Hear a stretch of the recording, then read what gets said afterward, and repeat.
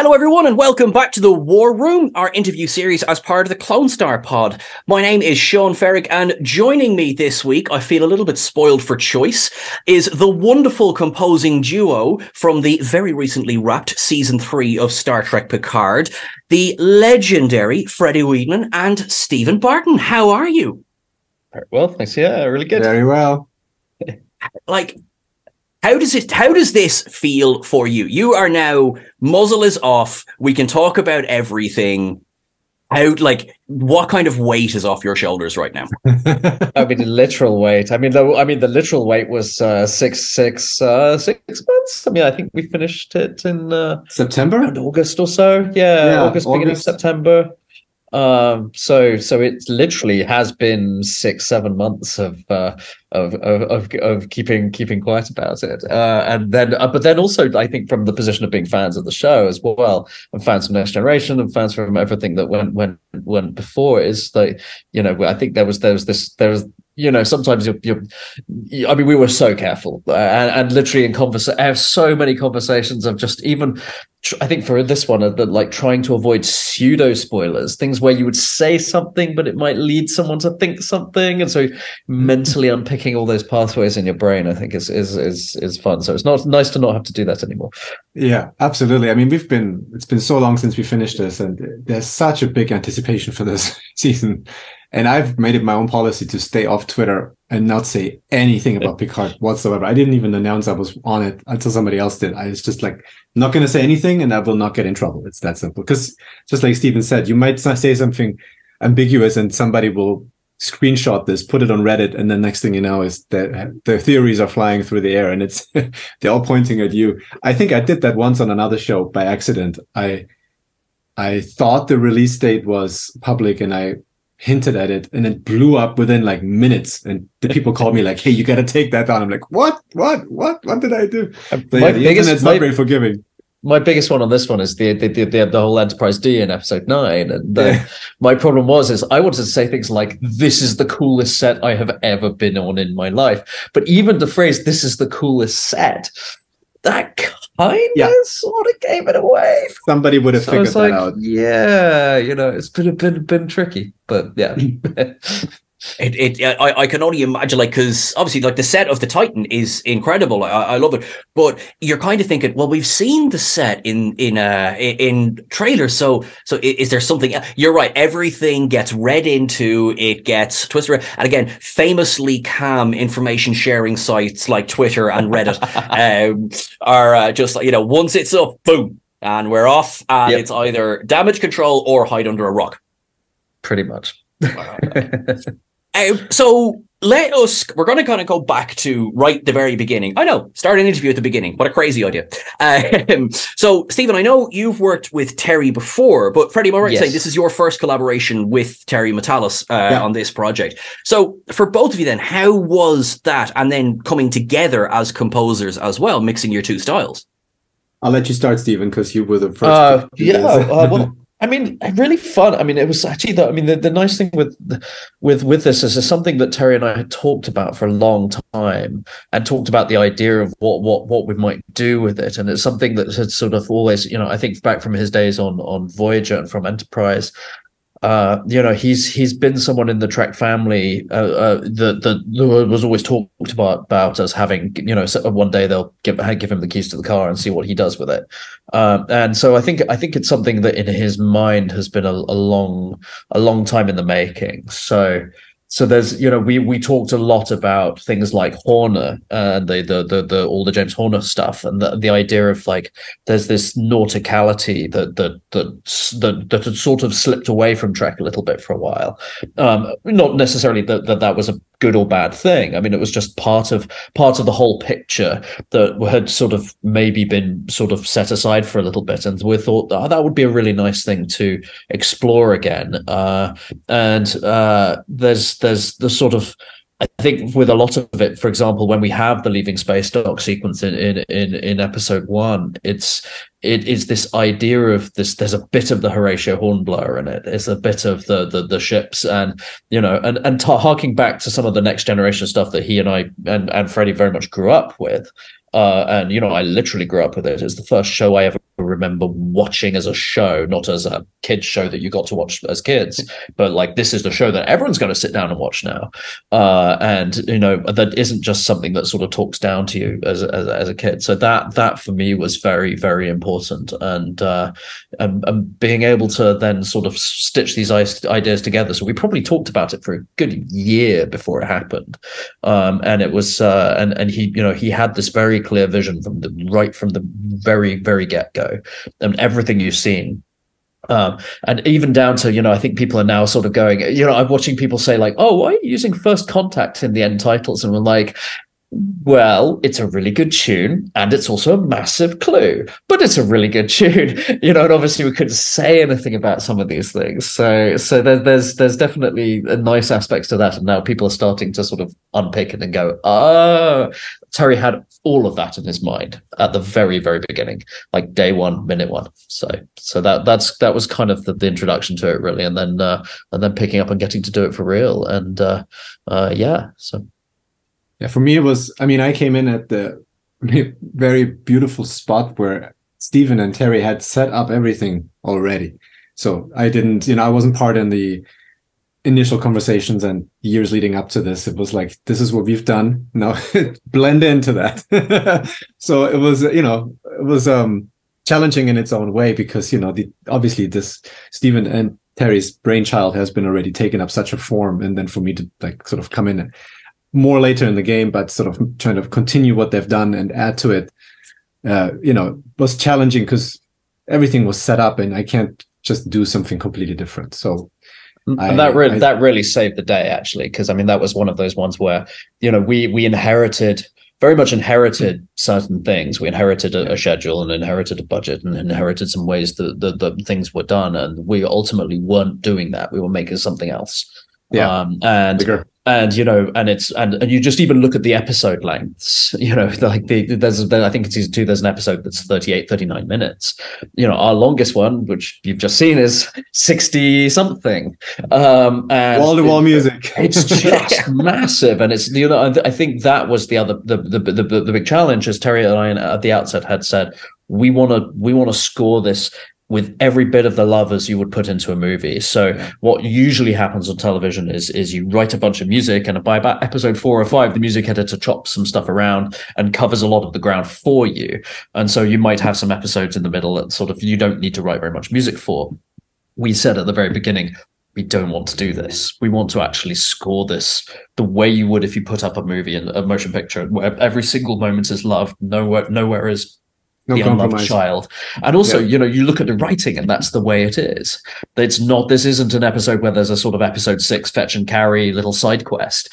This is one big arc. And if we don't do this, it's gonna feel wrong or disrespectful almost to 30 something years of a story, and that means so much to so many people. So that, but the problem is that meant we had to end up writing 7 hours of music, and after 2.5 months, I was literally dead. Terry literally was like, he was like, please don't crash your car in the morning, and please don't die, and like, are you okay? And they were doing everything they could to bring me food, but there were only so many hours in the day, and so it became a choice of, do you compromise the vision? Or do we look at bringing someone else on? And Freddie, Drew Nichols pulled up the temp track of episode 7, and it was wall to wall Freddie's music. And mercifully, he was free.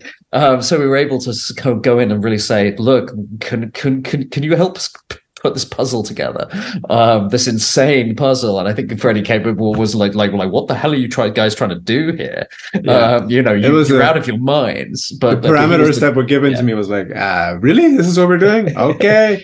Close my eyes and go. No, it was as crazy as the whole experience was coming in at that part of the process, it was, an amazing experience nonetheless, incredibly rewarding. Top to bottom, as crazy as it was, wouldn't want to miss it for the world.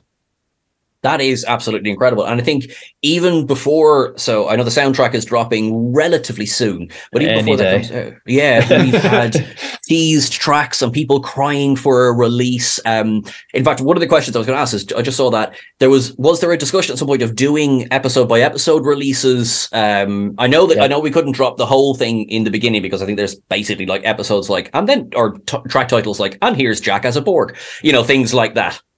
Well, we did. I mean, we all talked about the Qui-Gon's Noble End thing, and it's a famous one, and Fred. I mean, this is one of those things where we can talk about it together now, because Freddie's had cues where he can't even see.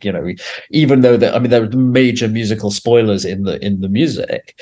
So yeah, we talked about the split thing, but then because it's recorded Union in Los Angeles, there are certain rules about how you can and can't release soundtracks due to sort of archaic, kind of ways that's set up. So it basically became a thing as we had to release it all in one go, and then we were sat there going, how many people are going to twig that that's the Jerry Goldsmith Borg theme, and what does that mean? And are people then going to and dissect? And I think that was the point at which we were like, we've got to hold this back. It just is too big a spoiler, and a lot of Freddie's stuff in episode 9. I think you could guess it if we played it. So to me, and I had this experience with James Bond where the soundtrack spoiled the movie for me, the last one, because it came out way before the movie, and I'm listening to it in my car, and I'm like, thinking this song is so sad. Someone's dying, and then it says The Ascent. I'm like, oh shit, he's gonna die. Thanks, Hans. And my wife already had Googled the ending, so she knew. I would text her like, hey, does he die at the end? And she's like, yeah. Like, fuck, that's.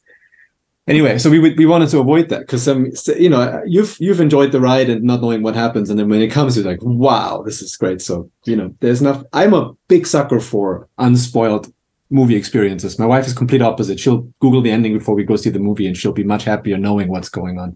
I'm the opposite. I can't know, and hopefully most people feel the same. That's so funny. I would be very much on the same train as yourself, and yet I have very, very good friends of mine who are much more like your wife, and they love knowing. Because they look forward to it. Then, and I can understand that, even if this is not my approach, I can understand that. Yeah. To me, it's part of the fun, like sitting there not knowing, and then, wow, like it's part of the experience, the surprise. For sure. I mean, there was some moments this season. I mean, if they had been spoiled in advance, I would have, right there, Stephen, I messaged you back around episode 6, and, there was that musical kind of sequence of we go from, DS9 into the original series, into Voyager, into Leonard Rosenman? Yeah. Is that the Daystrom cue? Yeah, the Fleet Museum cue. Fleet Museum, just after the Daystrom cue. Yeah, I mean, it's literally, and that one was one of those ones where, Terry at one point was like, I think right about when we actually recorded it, I think it was the first time I played it to him actually, where I sort of had worked through it and was very much sort of mapped out. We knew what we were going to do with it. I mean, what was fun about like a lot of those sequences was that because Terry had this mapped out in his head, there were no major sort of rethinks in the sense of like it was just painting it into this glorious map and then being able to just work it to be the best you could possibly make it. So actually in that sense, it was quite an easy process to write in an odd sort of way, because sometimes you go into a show and no one really knows what they want it to be, or there's 5 different opinions of what they want it to be. And there's, producers galore, and then, the studio get their paws on it and you have to redo a bunch of stuff and then everyone does it again. And then everyone navel gazes for a while. And it's, it's miserable. That can be a miserable process done wrong. But when you have someone like Terry at the helm, that just means you have, there's this license to be able to say, okay, we know what we're doing. How can we do it really, really, really well? And so that I think that's what made it such a joyous experience. And kind of there's so much in that sequence. I was able to really look at my favorite thing in that scene is Jerry Ryan's performance, 1,000%, and just the pause, everything down to the timing, the pause of when she pulls it up on the screen and you see Voyager, but she pauses before she presses it just for a split second, and it's all in performance, and able to be like, okay, where we know what's coming, we know why she's paused for that split second, but where you land the theme and trying different things out, I mean, all that stuff was for maximum effect. Was able to be, we were able to play with that, so that was great. And that is great. I mean, obviously, the fact that you are both professionals and you know what you're doing, and this is sort of, how many times do you sit there and you cue a scene and you go, we need to give that one another pass? Or did that happen? All the time. I mean, I'm always my worst critic myself. I don't send anything out to anyone unless I'm 100% happy with it, and it's almost never version 1. Especially when it's when it's very important, pivotal moments that you will have a lot of scrutiny, or will be very music heavy, and the music will be exposed versus loud action scenes with lots of explosions where you don't really hear it as well. But yeah, I mean, being self-critical, I think, is really important, because you can very easily say, yeah, this is fine, good enough, and send it out and then wait for them to give you feedback. But I don't know, I've always operated to my own way to be my own worst critic, and it really helps, because I really still stand by my choices mostly, even many years after. So I think it's important to be that. There is, I think, in Picard season 3, there is a very interesting and clever balance of themes that we've, like new versions of themes that, of course, we've heard throughout the legacy of Star Trek, and yet new music as well. So as fantastic as it is to have that template there, to have these original themes, is there also the challenge of how do we balance the two? Yeah, definitely. And I think that's one of those things where it both speaks to how you use that original thematic material and the stuff that's gone before, and because it also goes to this idea of there's just dropping, there's the needle drop of like, oh, we're just going to play that, boom, done, which doesn't quite, it's very tempting, and they're very powerful devices and powerful things you can use, but it not only, like, for example, the Voyager theme of like, how do you play the Voyager theme? And one of the things that I wanted to go back to was in Voyager, I always loved the way that a lot of scenes that were very, very deep emotionally got very simple with the music. The music often came backwards instead of surging up and trying to sort of be underneath it. It often stepped right back and often down to just one or two lines. So in that scene, there's quite a big surge on the Enterprise A, and then it deliberately just steps right back. It thins right out just to two lines with the Voyager theme, and then like just another line underneath it. So it's the most sort of spare version of it, which sort of slightly also harking back to the very final episode of Voyager, which did that in a couple of spots. So I think it's that thing of like, how do you play with the material, and not just looking at the tune, but also how you present it. Then you've also got the new material and the Titan theme and the family theme and the Dominion theme, and we have our own little Borg motif. And so how you weave those in, I think, is very much about ethos. It's very much about saying, okay, well, we sometimes boiled it down to what would Jerry do or what would James do, and they were both innovators completely across the board. So literally, if a new synth came out one week, Jerry would probably have it on a score 2 weeks later. And that very first thing in Next Gen is Korg D50 had come out, sort of Roland D50 had come out, I think 6 months or 3 months before Next Gen. It was one of the first real uses of it on a major thing. So it was that was very much the sort of the idea of saying, like, what would they be doing in this situation, and sort of thinking about it from that perspective. So yeah, and as I think having the luxury to really score every single scene without doing any tracking, like we said earlier,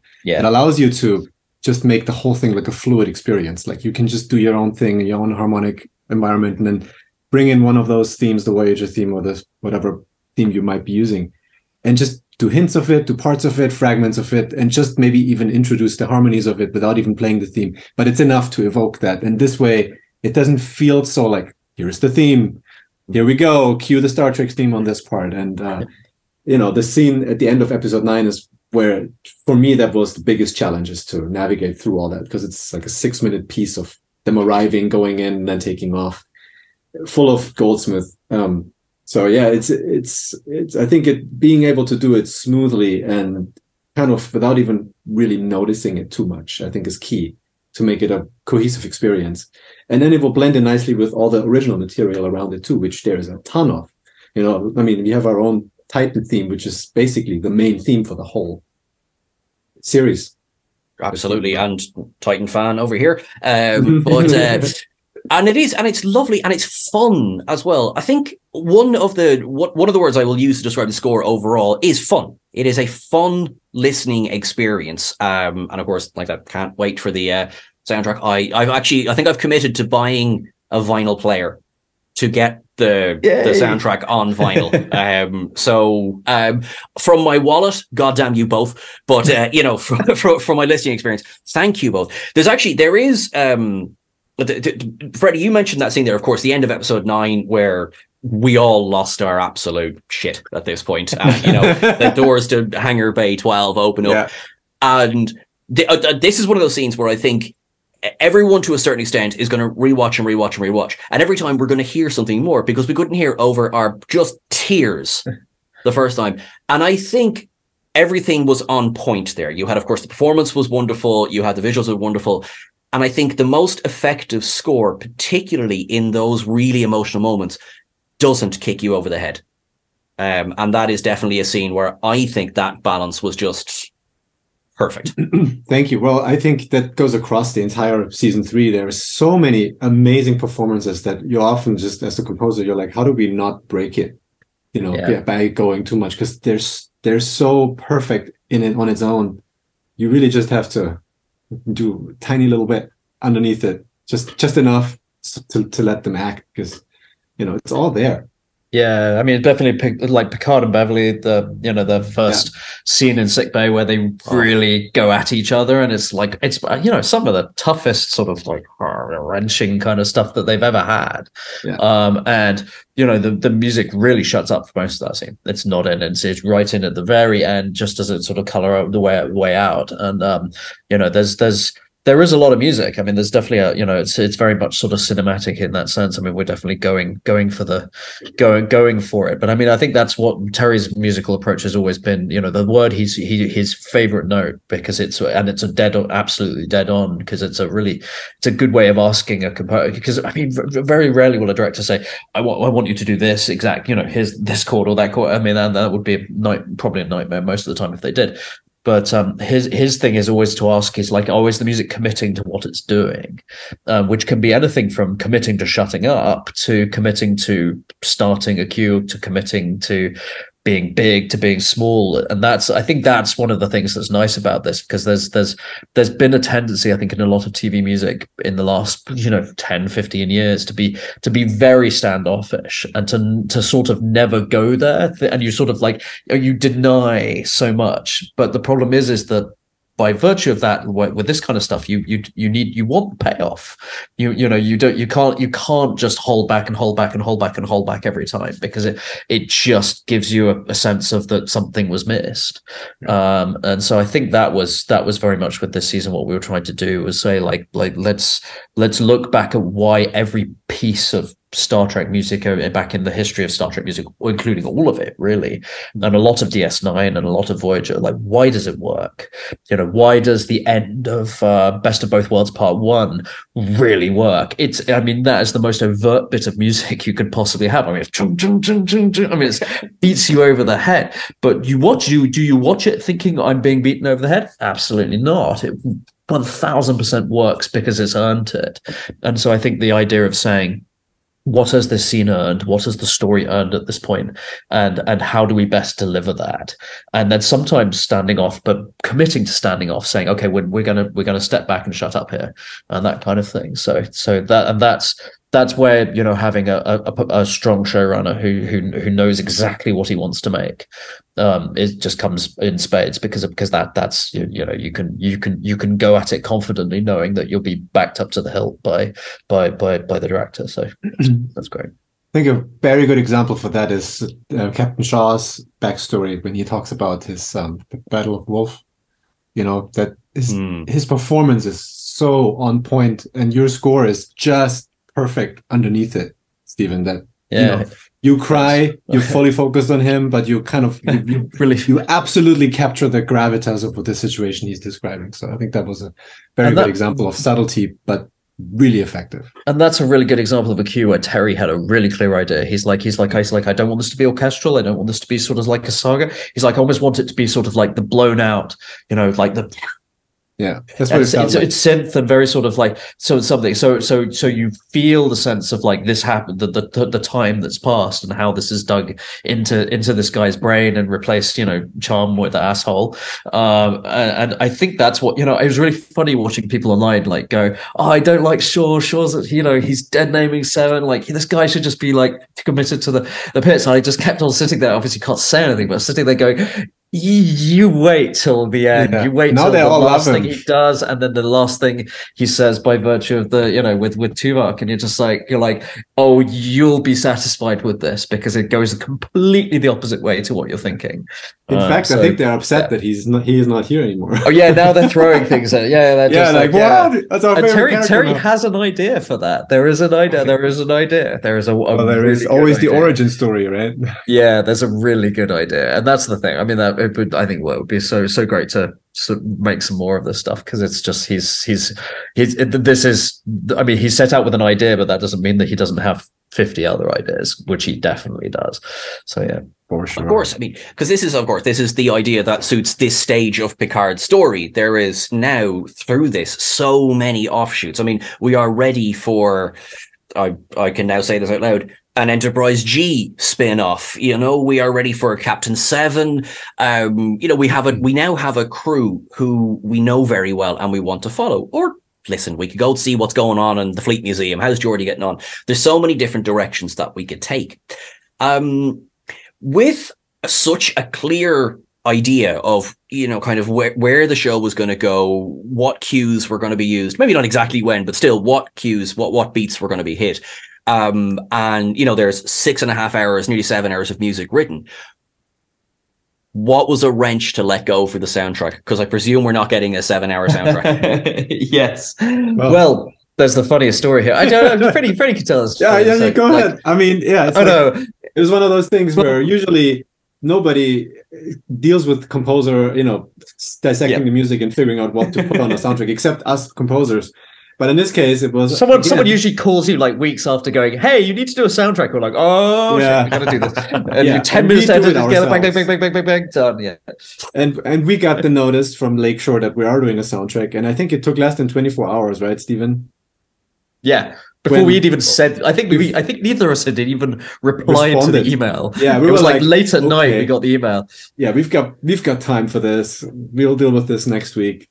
Too busy right now, whatever. And then 24 hours the following morning, we got the email from Terry, our showrunner, who had sequenced the entire album for us. Yep. Made his choices, even put the, you know, edited track titles and the edits. And he's like, "This is what I'm thinking." We're all like, perfect." We just literally listened. I was just like, it was great. Oh my God, it's like, this is really good. And I love the titles and this is awesome. He'd literally stayed up all night and cut this out. I mean, that's the degree to which I keep on saying to people, like, and everyone's like, always like, oh yeah, of course a director loves their show. Like, showrunner loves their show. Like, what else would you expect? I'm like, no, you have no idea. Different. Like, this is on another level of, like, you know, he literally sat up all night and cut the soundtrack together. And probably loved, and it was perfect. We didn't change anything about it. It's literally the edit you see on the album is edit he spent all night doing.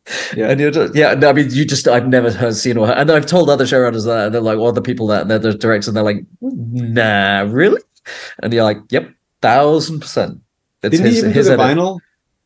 Yes. Oh, and they did the vinyl sides. He's like, I think we should do these sides for the, you know, I mean, it's because the vinyl was even more limited. We had like 20 minutes per per side. Per side, yeah. We had to do an A and B type thing, and it had to make sense, sort of. And even that, he was like, "Yeah, I think it should be like this." And we were all like, "Yep, that's good." You could literally play him any of the cue. You could stop him on the street, give him 10 seconds of any cue, undoubtedly, and he could tell you which cue it is, which episodes it's in, and exactly where it comes from, and the scene. I mean, no, without a shadow of doubt, he could still do that on 12 Monkeys. Actually, to be honest, like you could play him any piece of 12 Monkeys music, he knows it immediately, and that's the thing. He just has a different connection with music than I think almost any other director I've ever worked with, and I'm including some heavy hitters there, like the Ridley Scotts of the world, and that sort of it's beyond that. It's like a love of music, and I think also just an understanding of music that sort of, I mean, and everyone has this idea of like, oh, someone sitting in the back of the room who's going like, go to a G chord there or something like that, and it's not like that at all. Although he does have great musical suggestions. I mean, he's very, very clued up to it, but just has an instinct for how music should work with picture.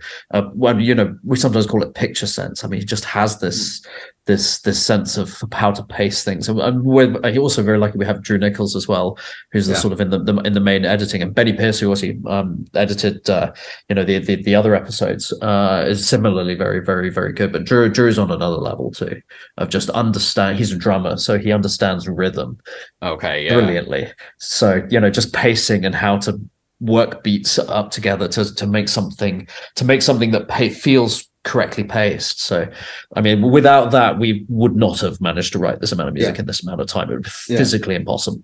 But it's like you said earlier too, like when you have a temp track that is that cohesive and detailed, and Terry's direction and guidance to create that, and then guidance for us, like there really is all the room now left for you to just take that and make it better, without having to deal with or spend time doing something that you don't really need to do, like finding sounds and running it by people and all that stuff. You just go, this is it, make it great. And then you can put all your energy in that. And the results almost always really good. When you lots of the temp wasn't Star Trek as well. So then I think that people might think, oh, they just sort of slap Star Trek music all over the place and we, use bits and you didn't use other bits. I'd say virtually 90-something% of it wasn't Star Trek at all, was from other places, but just, with just a really good sensibility for pace. So we could really almost look at the architecture and be like, okay, well, this is working. So what can we do within that architecture? Like that makes your life so much easier, because so many TV shows, it's just like version 1, version 2, print it, ship it, that's all you have time to do. So and that, I think that was where this vision came in, and that's and I think in every respect that is. I mean, it's like the what they've managed to achieve even visually is insane for the amount of money that they had, because it looks like they had $5 million more per episode than they actually had. But you can only achieve that when someone is at the helm who knows exactly what they're doing, and then sticks to it and sticks to their guns and doesn't let anyone doesn't let anyone sort of compromise that. So yeah. Was there anything you disagreed on? Was there like a theme you were like, no, this has to go here, or I've written this beautiful theme? Because I'm thinking of motion picture. Jerry Goldsmith comes in day one, and Robert Wise goes, "There's no theme." Not really. I mean, there were a couple of spots where it was sort of like it was about how much of something you did. So and almost always, I wouldn't say it was ever really a disagreement, because he's almost always right, and because Terry's really good at articulating it, that you kind of know what he's getting at right away. So a really good example is actually in the very first episode, and the first time you hear the Titan theme, it sort of gets up to a big sort of climax, and we come back into the interior. So you had the exterior shots, you come back to the interior. And he was like, you can take the theme out there, you can drop it out. And so I originally had it going all the way through, like played both halves of the all the way from back to front. I mean, you do hear all the theme, but it originally kind of played it twice almost, but played it the second time in a different key. And he was like, no, you can drop that out there. I'm like, really? But it's the first time we're playing it. He's like, no, you're going to get plenty of other opportunities to play this tune. Like, you don't worry, we're going to hear this thing all season long, so don't sweat it. He's like, but you need to take it out, but still have the chords of it. So basically, it's sort of, it's sort of hinting at it. It's still playing it, but without playing it. And he was like, it's got to clear for dialogue. You've got to clear for this. And, there's a couple of sort of, and there was particularly one line where it's like, where, things like where Seven leans over to Picard and says, quite hush, sort of like, well, we don't do anything, the fleet's changed. You don't do anything like that anymore. We don't have to tell them we're going to warp 9.99 immediately. It's all automated and sort of, so he's like, it's often contouring things like that, where he'll say like, okay, yes, here you need to go more, here you need to commit, here you need to like duck down. But in terms of like actual like completely disagreeing on how to do something, basically not, because I mean it was just here's the mountain to climb, and you look at it and you're like, there it is, and there was nothing where I was like, it's a horrible choice. You could have shipped the TAMP. I mean, other than the fact there would have been billions in licensing fees from a million other things, but it worked. 1,000% worked as an entity. It gave you the right feelings. Absolutely, and I think in my case too, there was never a disagreement. In a few places was trial and error. Like, hey, let's try this theme here. Like the ending of End of 7. End of 7 was actually that was surprisingly smooth. I thought I was going to have to write a billion tunes until one is approved and then run with that. But I wrote just the first minute of it, gave him that cello theme, and it's like, how is this as a starting point? And he's like, it has potential, go. And so that was it. And then I went to do the whole thing. But in episode 9, the ending, when they go to the Enterprise, there's a version, one of my earlier versions, where there was a big part in the middle where we played the First Contact theme. And, while we all liked it, we were like, it's not quite right story-wise for this particular moment. So we went back and took it out. It was a decision we made during spotting, is to put it there. And then we later on realized it's not the right thing. And you go to do something else. That's not really, it's more like trying something else. And then this works, I wouldn't really call it a disagreement. It's just experimentation. Sure. Actually, I'm glad you brought up the end of episode 7, because that track is beautiful, Freddie. Like that is a hell of an ending to an episode. Anyway, like long. Everything. But I mean, the first time we watched that, it was so new to the franchise to have this very pared back, very melancholy, piece of music over this horrific story, and you catch yourself going, am I on the Changeling side here? do I kind of root for Vadic in this scene? And it was excellent. It's one of the pieces I'm waiting for. I played the piano myself. I will be attempting to learn it as soon as I get the sheet music. So I will butcher that and put it online and tag you. But is cello and piano, like, did you know going into that? It's like, right, I want to bring this style to the episode, or was it a case of this just feels right? Well, again, Terry had a very particular idea. This is exactly what he wanted to do. He wanted this ending to feel a little bit different from everything else that had been leading up to it musically. We even talked about potentially using a classical piece from a classical repertoire like Beethoven or something that familiar, and then building that into it and making it like a big, bolero-esque orchestrationally kind of slowly building piece of music. But then we decided to do something original. But it was basically the idea, like, how do we make this big 7-minute quasi-classical piece that doesn't really feel like Star Trek music, at least not in the beginning. I think later on it kind of fits in more sonically with what we're doing, but it starts off certainly in a point where you're like, what is this? Is this source music, or is this a classical piece? What am I listening to? And then it slowly becomes what it is, this big, finale of episode 7. But yeah, it's all Terry's brainchild and his concept to end an episode like this. And it was just very much to find a way to do it. Editorially as well. I mean, that's one of the things, is like he's, there are lots of showrunners who, the editors cut it together, they'll watch like the fine cut and be like, oh, cool, and have 2 changes. But Terry very much is like looking at every sequence. He saw most of it be shot, even if it wasn't his episodes he was directing. He had such a clear idea of what the cut would look like.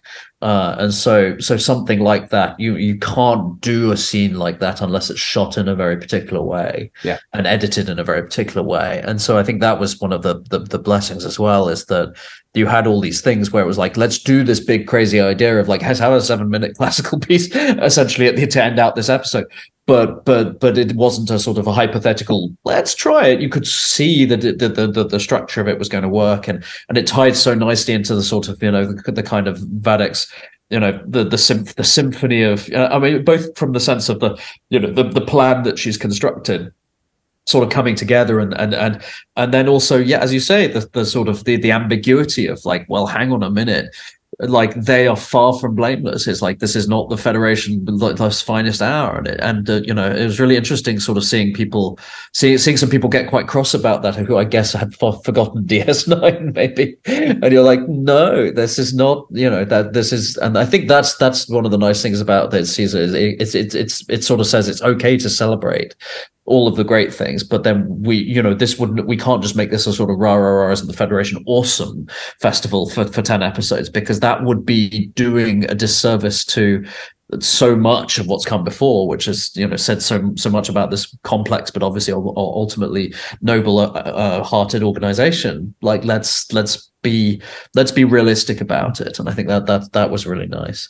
I love that it did that to you, Sean, when you were, like you said, you were kind of second guessing yourself of what side you're on, because, you know, every villain is the hero in their own story, and we learn about Badek's backstory in this episode, and yeah, it's like, it's very grim, and you suddenly have a huge amount of understanding for her motivations, and I think that piece of music is helping that quite a bit, because up until this point we've been playing her full-on villain. I think, you know, in every scene she was a threat. No question about it. But in this particular scene, it kind of tilts it a little bit, which makes it more interesting. It absolutely does. That's a perfect description, because Amanda Plummer, who I hope people will just laud for how great she was this season. Like, she was playing it for the back seats, you know, like she inhabits every scene she's in. And in this incredibly large moment, this simple musical accompaniment, and I'm not sure the scene would have worked as well had it been any other way. I think it hits every note correctly. And even then, when you have Jean-Luc and Beverly discussing, have we come this far? You know, are we going to do that? Yeah. Yeah, and can you sort of set it up a scenario where it's sort of like, it says where will you compromise?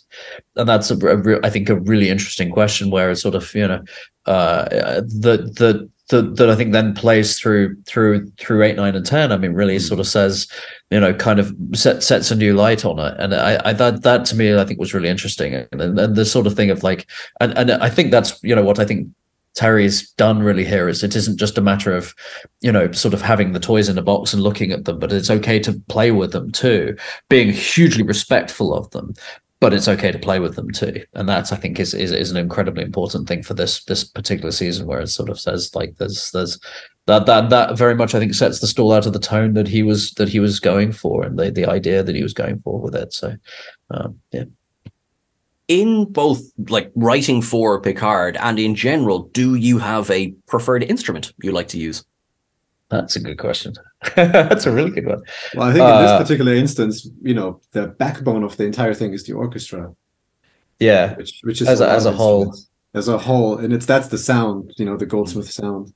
We had a couple of people, particularly. I mean, there's one particular player, a guy called Dylan Hart, who's the principal horn, I believe, of the Hollywood Bowl Orchestra, and I think he's in the LA Phil as well. But he's our principal horn player, who's just one of the most brilliant musicians around. Period. I mean, he's one of the finest French horn players ever.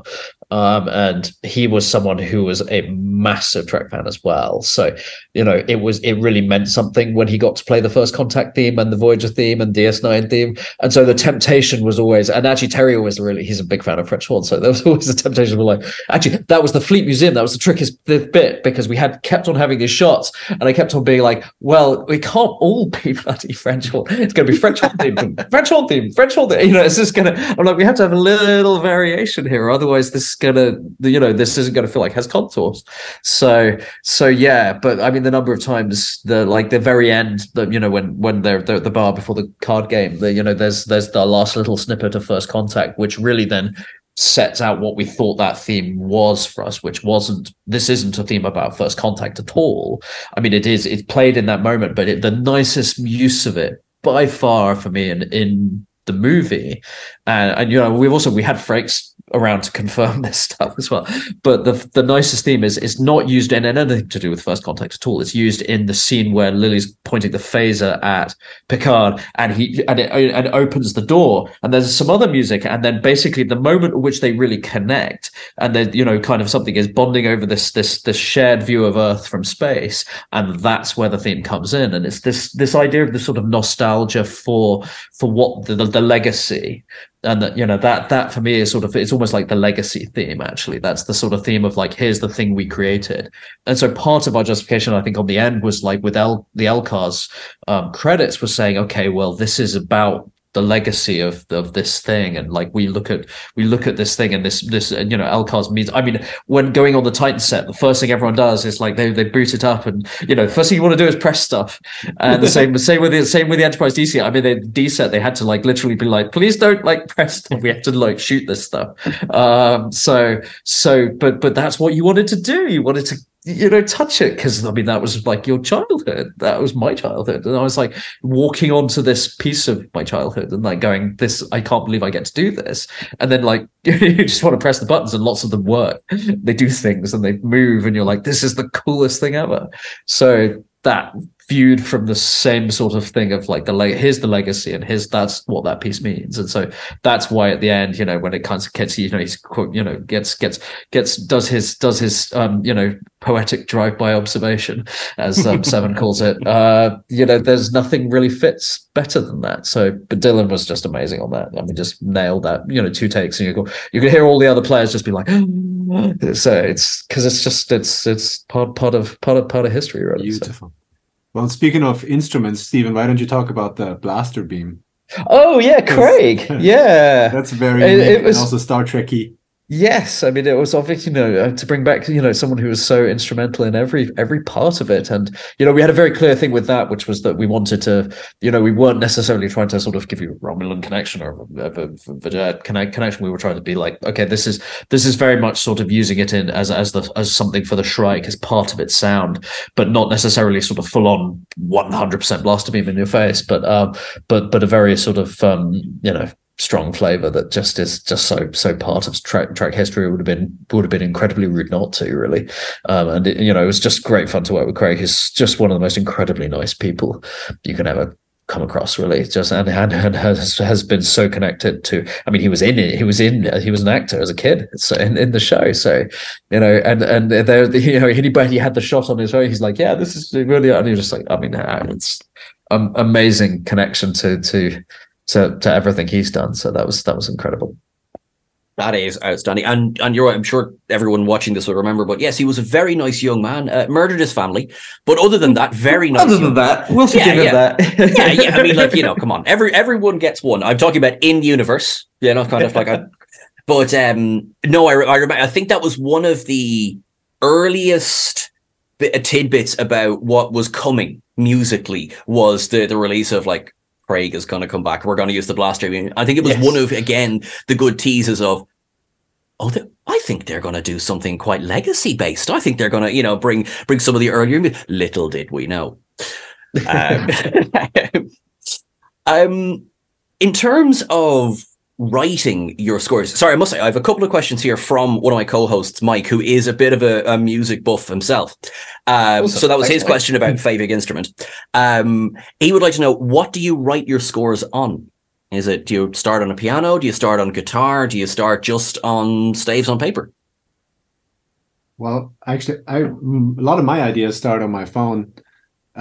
In the voice memo thing, I'm like out with my kids, and I'm like, oh god, that's you do that too, and I'll be like, I never asked you that. Oh my god, there's hundreds, and my kids think it's the funniest thing, so they'll go on my phone and just listen to them and laugh their butts off, because it's like me going da da da da da da da da. It's absurd, makes no sense to anyone except me. But anyway, yeah, that's a lot of actually good tunes have started there, and then I go straight to Logic. I'm not the piano guy. I'm not good enough at playing piano to be composing at pianos. I need my DAW to do it. So I'm in Logic, and I just get started there. I have a sort of weird kind of hybrid thing that I do where I'm very much the same where like I'll have snippets, but I tend to work right into the sequencer and into a door and working with the sounds, mostly because it's such great instant gratification, and there's no session nightmares where you put it up and go, I didn't think it was going to sound like that, and have to fix it. That because God, that's happened to all of us. There's stuff you put up and you're just like, okay, take one. Oh dear. Let's do another cue while I figure out how to fix that. That's no matter how long you spend doing this, that's always going to happen. But I think what my biggest thing is with this kind of music is just that especially if you're doing this sort of leaning into the Goldsmith stuff. Actually, the Horner stuff's a little easier because it's a little sort of more pointillist in his thing. I mean, obviously, he sometimes has big, massive textures, and that's a thing. But he's often a bit more restrained with the way he uses orchestra. So whereas you look at the Goldsmith stuff and it's just everybody's playing the whole time, and it's like part of his sound. And like when he goes above a forte, it's just like tootie bang, off you go. Which is partly why it sounds so good as well, because it's just full on. So sometimes that's what I'll tend to do is write it in, start sort of orchestrating it, starting it into score, tweak some stuff, and then maybe either, if I can be bothered or I have time, tweak the demo. And then sometimes the demo I'll sort of play with someone like Terry that has a good imagination. You can play him a demo that doesn't have every single thing in it, doesn't have all the full detail, and just be like, yep, that's going to be a this, that's going to be a that, and he can hear his way around that. Whereas you do get showrunners who cannot have to hear it virtually the exact thing in demo that they have to be able to sort of know whether it works for them or not. So that's just a particular thing with him. But yeah, sort of bouncing back and forwards, but mostly like Freddie, just write into sequencer and just sort of trying to figure it out. But the samples are so good now, it's like it isn't even like that sort of does it in any way a disservice. It's like you can write just as complex orchestral music into a sequencer as you can on paper. No doubt about it. It's just a matter of time and patience, and and then sitting and really having a clear structure of what you want to do. Are you in Cubase, Stephen? Yeah, I'm Cubase a little bit, Cubase Nuendo kind of hybrid. I've done a lot of multi-channel stuff, so I tend to work in Nuendo, but just by virtue of that's what I have installed. But yeah, it's basically the same as Cubase. So, yeah. That was actually, and funny, that was my next question. I was going to say, mentioned Logic. Oh, it's perfect. Yeah, that's absolutely perfect. And Mike also asked, what is your go-to sound library?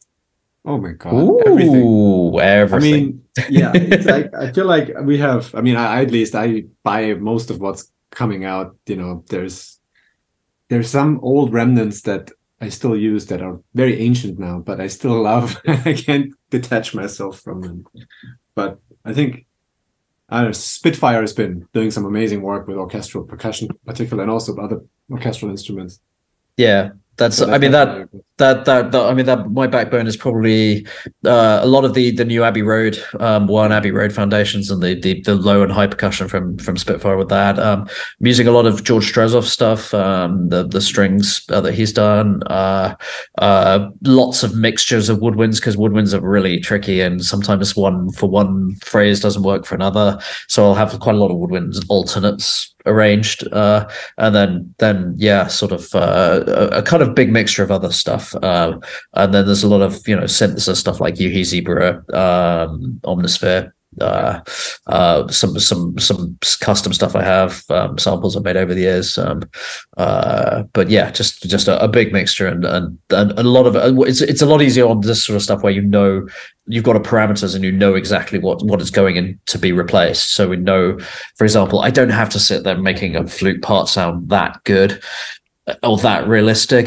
Because I know it's going to get replaced by someone amazing in Warner Brothers. So that does speed you up a lot. So, but certain things you want to like bolster. So, I'm using a lot of the orchestral tools, brass stuff, and that often we mix just a little bit in with the thing, just especially on strings, just to give it sort of extra depth and extra weight. And you wouldn't necessarily notice it at all. In fact, I would be surprised if anyone could, but it just gives it that extra sort of dimension, especially when you're mixing a surround as well, because you just want a bit more stuff really to play with. That is super, because there's so much of the actual process of putting together a soundtrack that, I mean, I'm very much a layman. I love listening to music. I don't really know what goes into an awful lot of putting it together. So we always just assumed you just sit down one morning, write the whole thing, and it's recorded by lunchtime. So that is super interesting. On that point, for both musical layman like myself, but also, I suppose, to everyone watching this now, we're going to come up to the end of this interview. I've got two more questions for you. So this is the second. This is the second to last one now. This is, what would you like people to know about your journey from day one? We would like to hire you to do this project up until right today and beyond. Freddie, you want to do that? You mean journey from the beginning of our career to now, or like a new project comes our way, start from that project to the end of it? I'm actually going to jump on what you said. I'm going to expand it to, if you like, anything at all, any story that you would just love people, fans of your music, to know. Oh my gosh. I mean, I think both Stephen and I, we have such a love, genuine, like just organic love for movies and the magic that it comes with it, that it's we just love what we do, and then we get to do it every day, which is quite the blessing. But I mean, I can convert this question maybe into some advice for filmmakers.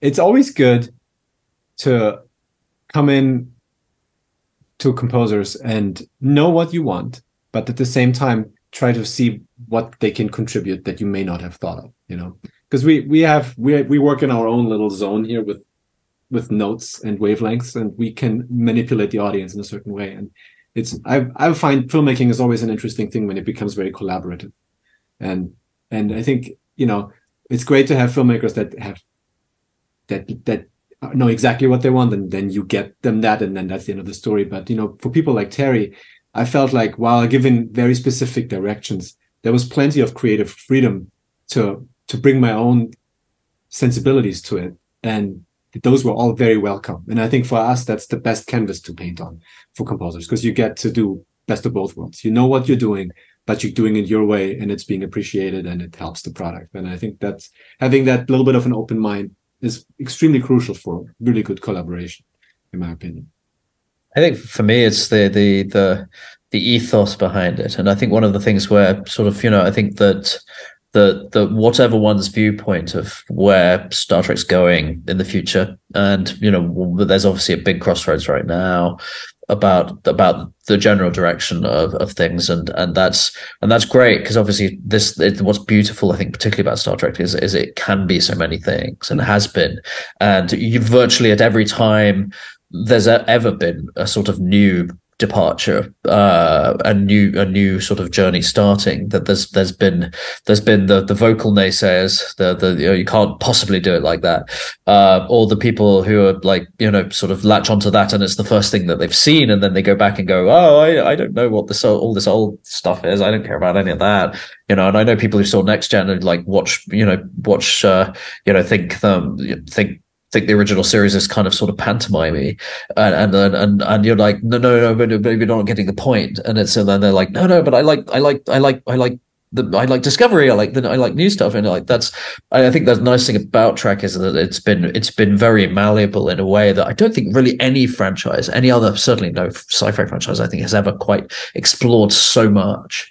So for me, I think it's all about the ethos of it, and when it works and when it's done well, it's usually because you've had someone at the outset say, this is what I'm trying to do, and this is what I'm trying to say, and especially when it's using legacy material like this, and using things from the past where it's treated with just a huge amount of love, and that for me, I think, is what sort of Terry's sort of side of this really represents. It's just like, is that it's okay to go to these places, and okay to use these things and play with them, and provided you do it with the right sort of sensibility. And so that for me is just, I think that's been just a fantastic experience. Just from every single moment on set to every single moment of post, you know when a good one's being made. You just know. And it's like, I've been on a few that you knew something not so great was being made, and you're just like, oh right, we're gonna finish this thing and move on. That's, like, I mean, it happens. It's like not everything could be tremendous, but everyone knew this one was special. And I remember the day they shot when Picard left the bridge, sort of saying, it's been an honor to serve with you all, and you could have heard a pin. They didn't even need to call silence on set. No, there was nobody going to move a muscle, not even for anything, because you're just like, you're watching every single take, because they did it multiple times, and you're just like, it's, there's a thing going on there. And so that for me is like, that's very special. So yeah.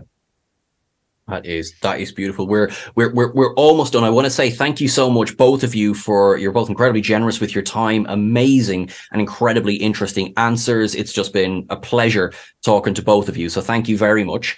And for rabid fans like myself who want to find you online, where's the best place? Oh, I'm on Twitter and Instagram, publicly. Nothing's hidden. So yeah, people can reach out that way easily. I'm sort of easiest found on Twitter usually, because like just until it gets destroyed or morphs into something else that we make a runner for it. But yeah, Twitter's usually the best place to find me, because that's the other, I think the other really nice thing is that especially with Terry and with everybody, really, is like everybody who's made this we're there, we're reading everything, and it's been really heartening, and it's really interesting as well. Sometimes you see viewpoints where on some episodes where people, some people didn't like what we did with Ensign Barry, some people didn't like various things, and we read all of it, and it's fascinating. And I think that for me is the great part of it, is like as a community, it's just been a pleasure to be able to interact, and especially up till now, sort of keep silent about things but watch people's reactions and experience it. It's just really great. So and yeah, I just hope we definitely hope we get to do it again, or to get to do one of these many possibilities, whether it's Star Trek Legacy, whether it's one of because that's not Terry's only idea. He's got a whole bunch of things up his sleeve, and things that he's talking with Todd and talking with a couple of people about. So we'll see where it goes, really. But we'd love to tell more of the story, so it'd be wonderful. That would be, I think, hopefully you can see that the demand is there. The demand is there. So please, Paramount gods, if you're listening and paying attention, Star Trek Legacy, please. Final question for you both, nice and easy. What does Star Trek mean to you?